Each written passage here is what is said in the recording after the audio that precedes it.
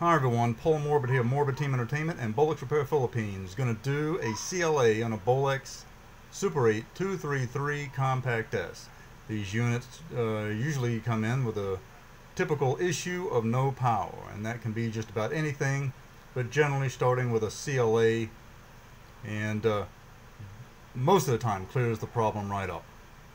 Alright, so we're going to go ahead and open this up. Just like that. Starting with the screws, one here and one here, and we'll take a good closer look at that. Okay, so the two screws, there's one here by my pencil eraser at the end of it, and the next one is at the end of my pencil eraser here.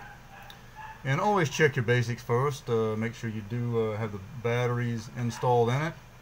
It goes right back in this compartment, of course, right here. But most importantly, make sure you read the description where it takes alkaline batteries. Alright, but I've already established that, and even in a previous video. So I'm going to go ahead and start removing these two screws right here. They come off very easily, and we'll get down to this bottom plate. Alright, so I've done that. I'll go ahead and remove the other screw. Okay, next to remove this plate, there was a small hole right here at the end of my pencil eraser. And I'm simply going to use a toothpick, and I'll stick it off to the side about 11 o'clock and pull straight up just like that. And that will remove that aluminum plate. Pull it up like that, pull it out, there you go. Sometimes it has a bit of tape on the back right there by my thumb, but generally with this unit being so old, as they all are, it's already no longer has any adhesive on it. Okay, so next we're going to start taking a look at the motor down in here. Clean it and apply some weapons oil or weapons grease. That's what you need. If you put some sewing machine oil on it, any basic oil that's not going to last about 3 or 4 days, is pointless. I have some of that Singer sewing machine oil on my table, but I only use that for testing. I also use some other lubricants I'll show you. Okay, before removing this screw here at the end of my pencil eraser for dismantling, you want to check here at the end of my pencil eraser. The metal plate, as you can see, there is a metal curved bar at the end of right there. You want to make sure that it is beyond, as you can see right here, the metal plate here when you reassemble it. Alright, so remember, take a good look at that. And remember, it's best to get a knowledgeable service technician to repair a Bolex. And any mistakes, upon that you repair it yourself, any mistakes made to a Bolex or your person, are on you. Next is this screw at the end of my pencil eraser. And remove that.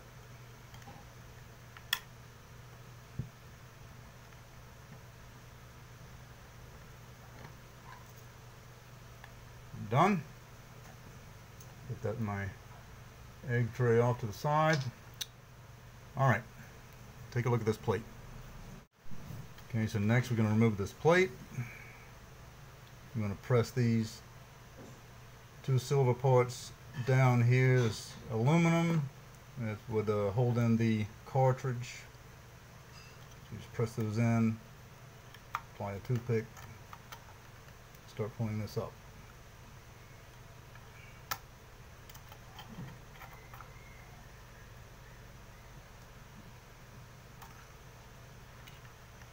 Just like so. Okay, and there you are. Take a closer look at everything. Okay, everything here seems to be essentially clean. I've got a tiny bit of surface rust right here. And one thing I do want to point out, you have springs right here, and very thin, flimsy plastic parts.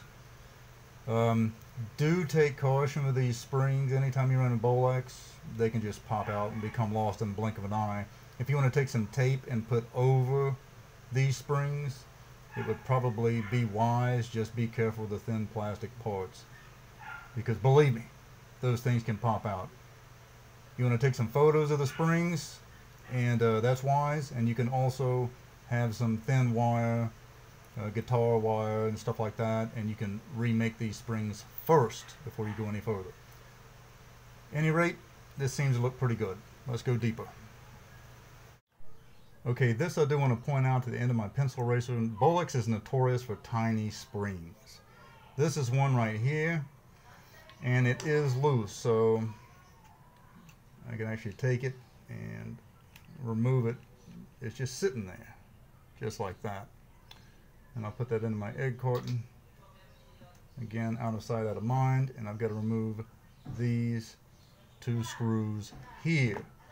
And I'll be checking for poor solder connections and traces is what I'll be looking for.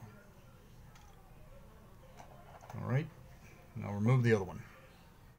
Okay, here's where it gets tricky. This PC board right here, underneath it, is basically what's called a known as a mode switch. It is the switch for the selecting functions of your camera. Okay, it is a piece of thin copper plate, very bendable, and it is molded onto a piece of plastic. And you need to first take a look at what position it's here in. And let's take a look at the position on the side. Okay, so as you can see at the end of my pencil eraser, you can get an understanding of what position it's in there. Take note of that. And when you're working on yours, possibly. Okay, my selector knob is currently in the position as shown. Okay, so this time what I'm going to do is I'm going to remove these wires out from under this metal right here, this sheet metal, the silver. This one and this one. Take this long black wire and pull the whole PC board back. Alright?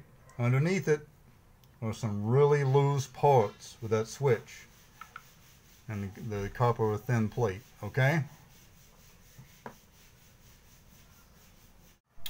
Okay, got to get this black wire out from under this sheet metal. But I can not to cut it, the coating on it.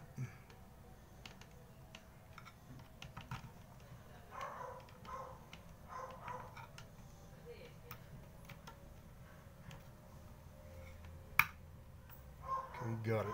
And disturb too much of the plate under here.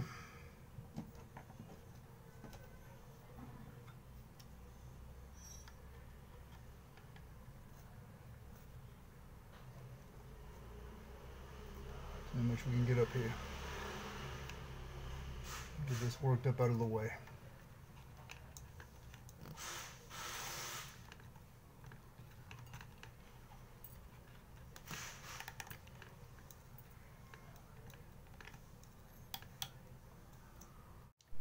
Okay, so this is what we have here is a classic mode switch, and it's built onto the PC board here, and you'll see this, and then you see the connectors right there.